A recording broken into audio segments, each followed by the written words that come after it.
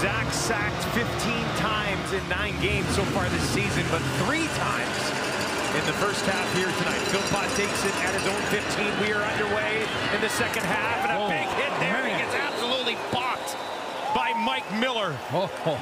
Baby. Boy. That rattled the booth. That was right below us. And I'll tell you what, I'll give it to Tyson Philpot for hitting this as hard as he hits it. And great returners have to do this. They have to run fearlessly. And Mike Miller just steps into him with his shoulder.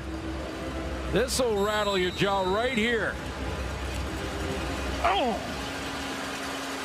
If you want to send a message that you're the back-to-back defending champs to start a half,